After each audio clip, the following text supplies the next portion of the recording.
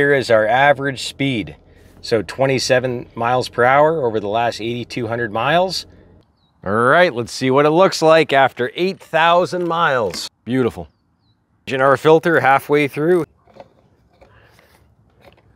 And that's what she looks like. We got our fresh oil filter going on. Roll on our rubbers. 100% synthetic liquid gold. And what we do, we call it pouring honey on pancakes. Getting her nice and lubed up. 3 minutes later, we got our fresh filter on. Adding our quarter quart. That's it. That's all it used in 8,000 miles. And our last little cleanup, our fuel additive. If you want to see everything we did to this little angel, check out this video right here in the middle. You'll see everything we did to this little angel to get her to run better than brand new.